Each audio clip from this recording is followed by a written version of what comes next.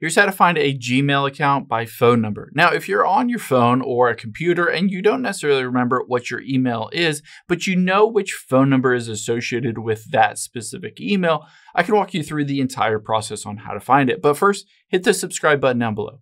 It really helps me out. Thanks, guys. Now, on any device, an iPhone, an Android, or a computer, it doesn't really matter, we're going to open up a web browser here. And on this web browser, we're going to type in accounts.google.com. So again, accounts.google.com and hit go. Now, of course, if you're already signed in, then it will show you your account page for the Google or Gmail account that you're already signed in for. But let's just say that you're not signed in and you don't know that email. What you can do is tap on forgot email. And now you just need to enter in the phone number associated with a Gmail account.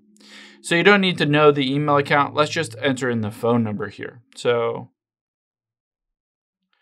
enter that in and hit next.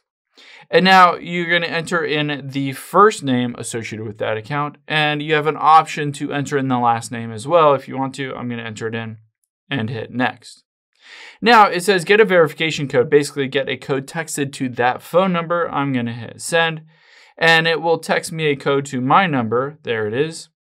And just like that, it pops up with every single Gmail account that is associated with that specific phone number. I'll be able to see all of them on here. And of course, I can just tap on it to be able to log in. Or if I forgot a password for any of these, I can just tap on it and go through the process of forgotten password.